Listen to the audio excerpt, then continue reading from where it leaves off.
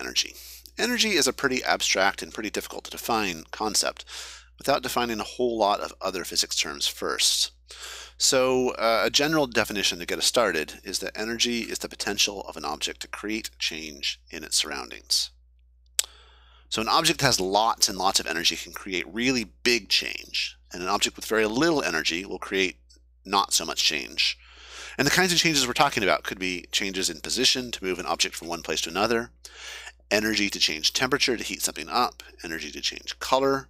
Whatever those changes might be, energy is the source. So when we define the energy of a system, we're defining the potential of that system to produce some sort of change in the surrounding environment.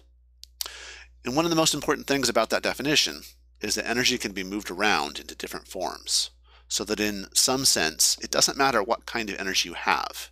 If you want to do something that takes energy, any form of energy will do.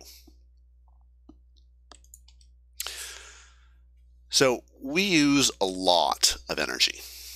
A low-tech society, one from before the Industrial Revolution, used about 100 joules of energy per person every second. Now, a joule might not be a familiar unit for you. We'll be learning more about it later, but one comparison would be that if you drop a 2-pound or 1 kilogram object from a height of 10 centimeters, that's about 4 inches, it hits the ground with an energy of 1 joule. So imagine dropping a book from a few inches up. The amount of energy that it hits the ground with, that's 1 joule. That's not very much, but pre-tech societies used 100 of those every second for every person. That would be in the form of food, fire, draft animals, and tool usage.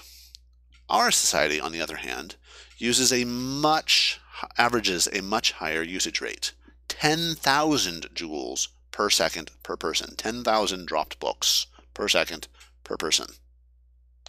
Think about that for a moment.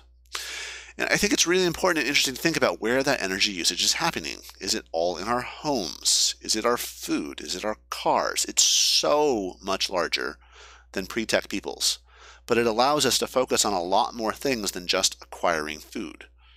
When you think about the wealth of modern society compared to pre-tech societies, that wealth is not really about money. It's about energy. And where is that energy coming from? So here I'm going to show you some data from a website that collects statistical data on energy usage worldwide. I'll put the link in the slides so you can take a look at it yourself. So if you click on that, you can go straight to this webpage I'm about to show you. And there is the webpage. So here we're looking at worldwide energy usage in each country in 1990. So each country, 1990. 28 years ago. The colors on the map are showing groups of countries by energy usage. So the darker the color, darker colors like the United States and Russia and China, the more energy that country was using in 1990. And the numbers in the table are the data. You can see the United States was by far the largest, more than twice as big, as much energy usage as the second largest, which was Russia at the time. So a couple of things about these numbers. The units. We will keep running into this issue. We'll talk about it a lot. The energy is measured in different units for every resource you look at. So we will always have to pay attention to units and how to relate different units to each other. This happens because it is more convenient to measure some forms of energy in one unit than another. The numbers in this table are millions of tons of oil equivalent. That's what the MTOE stands for. So even though every country uses a lot of different forms of energy and some don't use very much oil at all, the data in this website has been combined so we can say if everyone only used oil for every single energy need, then the amount they would have used is 1,910 million tons of it in the case of the United States, and 882 million tons of it in the case of Russia. Second point to remember, these are absolute numbers, meaning this is the amount of energy each country actually used in total.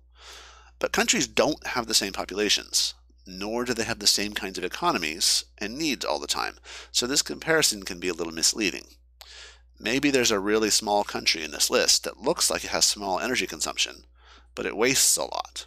so its usage per person is actually really high. And also maybe there's countries with large populations that don't use as much per person, so their comparison numbers really should be lower than what the absolute numbers say. So China is really important in that respect, because you can see that even though it had 4 times the population of the United States in 1990, it used less than half as much energy in total. So that is a much lower usage rate per person in China at that time. All right, now I'm going to switch it up to the last year, and you can see that you can play, so you can look at 1 year at a time in this. So I'm going to push up to 2017, and you can see that a lot has changed. Russia has dropped down a couple of places, and its total energy usage has dropped a little bit as well. The US has increased its total energy usage a little bit, but India and China in particular have increased a lot. Compare what they were in 1990 to what they are in 2017. And China is now the largest overall user of energy at 3,105 million tons of oil. That change is probably connected to big changes in standards of living and poverty rates in those countries, and it is really impressive. Those countries have done an amazing thing in a relatively short amount of time. Also remember that China and India both have populations about 4 times larger than the United States. So their energy usage per person is still significantly lower than it is in the United States. So I'd like you to explore that webpage a little and figure out in what year China passed the US in total energy usage. You can do that by moving the slider around and look at the change over each year. But for now, we're going to go back to my slides, and again, there's the link to get to that website.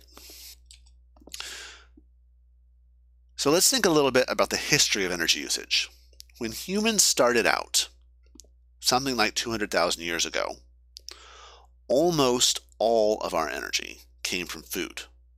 So we could use muscle power to do work, and almost all of that work went back into acquiring more food. A long time ago, maybe 5 to 10,000 years, we began to use other animals to aid us and to use water power to do some of our work. That made larger scale agriculture possible, which made it possible to support division of labor, larger towns and cities, and some of our labor wasn't directly tied to getting more food anymore. Then, in the late 18th century, we started building machines that used steam power derived from burning wood. So firewood and at that time, firewood and muscular effort still provided the bulk of our energy. And then in the 19th century, things began to change much more quickly as energy supplies that were more dense in energy and more easily transportable and tradable, such as coal and oil, were discovered and developed. So in the distant past, we got more energy from food than we put into acquiring it. If you think about it, if that hadn't been true, our species would not have survived. You must get more from the food than you put into it. But today, because we have so much energy available from other sources than food, we put more energy into the process of getting food than we can get from eating it. That is not true for other animals, and that is a very interesting point for our species to be at in history. But those changes mean that we're blowing through our resources at a phenomenal rate. We have to think about how long those resources can last and what other impacts use of those resources have on ourselves and the environment. So in this figure, you can see the advent of coal in the middle of the 19th century right there, and then coal increases from there. And you can see petroleum and natural gas at the beginning of the 20th century and hydroelectric power. You can also see nuclear power, and I think solar power is hidden in here down at the bottom. Notice also that this graph is using a different energy unit than we had used previously. This one is in quadrillion British thermal units. So all of these energy sources have been converted to the same scale, but not the same as the one we were using in the other graph. That allows them all to be compared together. So where does energy come from today? What does it look like today? So you can still see that petroleum is our number one source. Coal is number 2. Natural gas is number 3, close behind. And the alternative fuels such as hydro and geothermal and wind are small. But that also means that because they're small, there's a lot of potential for development in those areas. And we want to think about development in those areas because those fossil fuels, petroleum, coal, natural gas, have a limited supply. Again, notice that the scale of this table is different again. Here we're using joules, 10 to the 18th joules per year. 10 to the 18th is a billion joules per year, and this is total for the entire world. Also notice that all but 2 of these sources have these asterisks, which means that they are ultimately derived from the sun. So only geothermal and nuclear are not directly or indirectly derived from the sun. So you can think of fossil fuels, which don't seem like they're related to the sun, as being like many thousands of years of sunlight energy, which was used to grow plants originally, compressed into rocks or into oil. So when we burn petroleum or coal or natural gas, what we're doing is we're burning the energy that came ultimately from the sun many years ago, and we're doing it very quickly.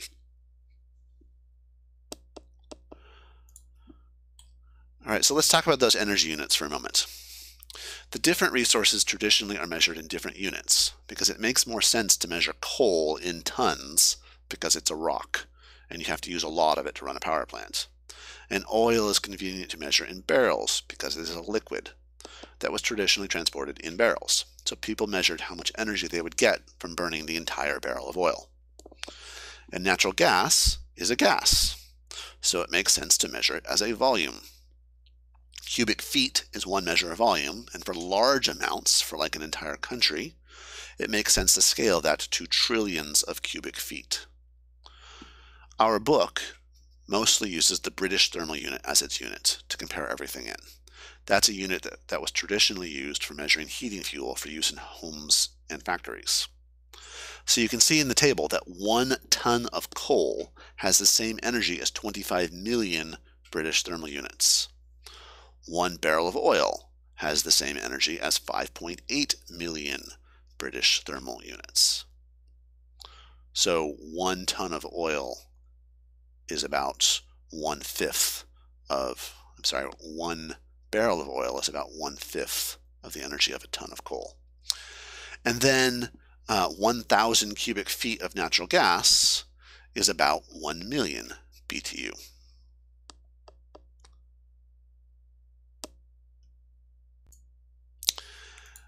And then when we think about the consequences of using this energy, we might want to think about something like the BP oil spill. The BP oil spill happened in 2010 in the Gulf of Mexico, and there was an explosion in the drilling rig that caused millions of gallons of crude oil to be spilled into the Gulf of Mexico. On average, it was about 210,000 gallons of crude oil spilled into the Gulf each day, and for a total of 11 weeks. Now that was energy that could have been used to power cars or to power homes, to power industry. What does that number really mean, 210,000 gallons? I'm going to post another video working through the unit conversion to see how much energy was lost in all of those gallons of oil spilled and what that energy could have been used for. That will help us to practice the unit conversions and to think about the scales of energy usage. So that's the question we're going to be answering. How much energy was lost in that spill, given that it was 210,000 gallons of crude oil per day for 11 weeks, and each barrel holds 42 gallons.